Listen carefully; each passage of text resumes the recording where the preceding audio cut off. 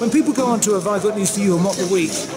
you know, there's a bit of an excitement about it because you have obviously to deal with the week's news, but you know that if you lose your thread, somebody will pick it up where you left it, and nobody will notice that you dried or had any problem. Here you've got to stand up and hold your ground for 15 minutes. It'll be cut down to 5 or 6 minutes for the show, but in front of the audience here, they've got to see you hold your ground for 10 or 15 minutes. It's like nothing I've ever done before. And I can honestly say the excitement and the adrenaline that it creates in you has taken me right back to the very, very first, you know, few gigs that I ever did, open spots in little back rooms in pubs in Holborn,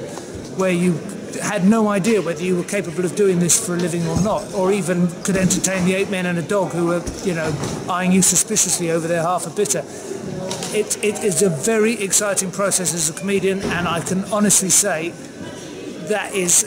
a big factor, I would imagine, in how exciting it is to watch something happen.